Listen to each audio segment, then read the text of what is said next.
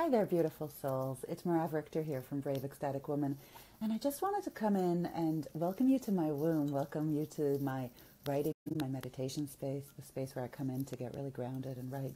And I wanted to share something with you, not only one of my favorite books and something that really put me on and started me on this journey of women's circles and rituals and a lot of those mystical arts and that mythology, that deep history of women that has so long, so many millennia, has gone undercover and hidden behind the veil. But one of the first books that put me on the path was this. I actually love this so much that I bought this beautiful hardcover book with a red string to hold the place. I buy it so often and give it to so many friends. It's called The Red Tent, and if you haven't heard of it, please, I urge you, I recommend you, go out and find yourself The Red Tent in any way, in as many copies as you can. You will be giving it to girlfriends, without a doubt.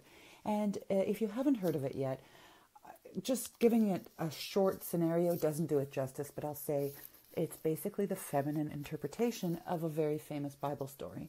So we're looking at the reinterpretation of the stories that weren't told, the stories that have been hidden, but that were told throughout the millennia, grandmother to granddaughter, mother to daughter, aunt to niece.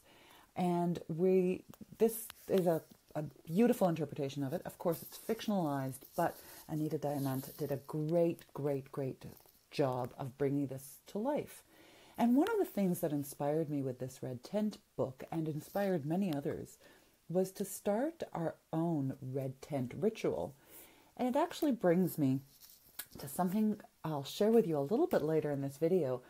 But we started doing the Red Tent rituals. What we found was that on a collective level, so many women, especially in the Western world, are having such a disconnect from what it is to be feminine, from what it is to be a woman, from what it is to tap into that feminine energy. And one of the things that we find on a scientific basis, science catching up to spirituality, is that when women gather, we have this nurturing and response, this hormonal response, this biofeedback that we have with other women, that when women gather, we have the largest amount of oxytocin, a hormone that is the bonding hormone that mothers usually have with their babies.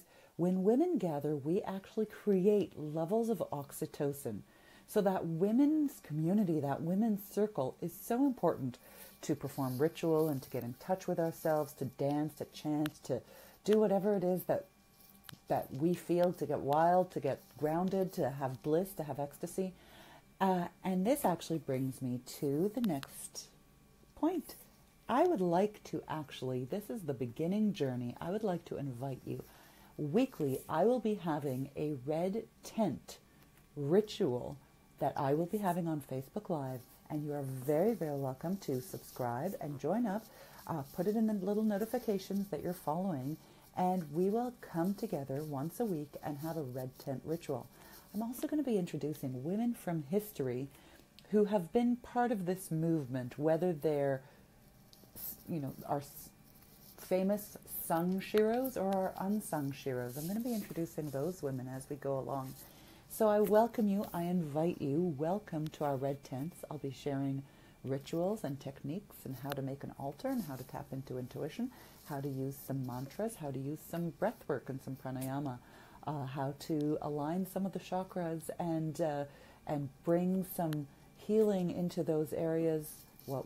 I'll be explaining those things too, what was once kind of only in the domain of the mystics and is now catching up with science, and science is catching up with spirituality. So we're a whole biophysical organism. So I hope to see you soon. Thanks for tapping in and touching in and keeping part of this. And I'll see you soon in our Red Tent circles.